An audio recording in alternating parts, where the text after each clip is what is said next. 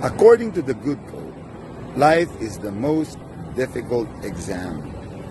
A lot of people fail because they try to copy others, not realizing that you have a different questionnaire. Class, I grew up in the streets. Ang alam ko lang, magtinda ng sigarilyo habang nakasabit, magmura, makipagsuntukan, mag-snatch, paminsan-minsan.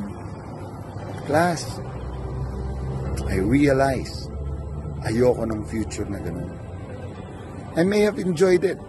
Sabi nga ni Debbie Melly, you have to know the difference between enjoying your youth and destroying your future. Ayoko. I don't want that. I don't want a life na sinisira ko yung future ko. I want a life, I want a family, I want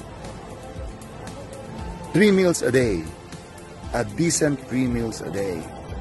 So I studied very well. I went to school.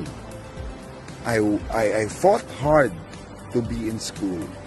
Nagtrabaho ako, I became a working student, working 2 jobs while studying. Nagtrabaho ako sa isang fast food chain, at on the side, nagtitinda ako ng t-shirt. That's what I did nung college ako. Class, I may not be that rich, but at least naprotektahan ko yung future ko. And sabi nga ni Abraham Lincoln, how to protect your future? You create it. Right? Create your future, class. Focus. Focus on what you want. Focus on your goals. If you want to help or build a house for your parent, work now. Study. Equip yourselves. And that's the only way.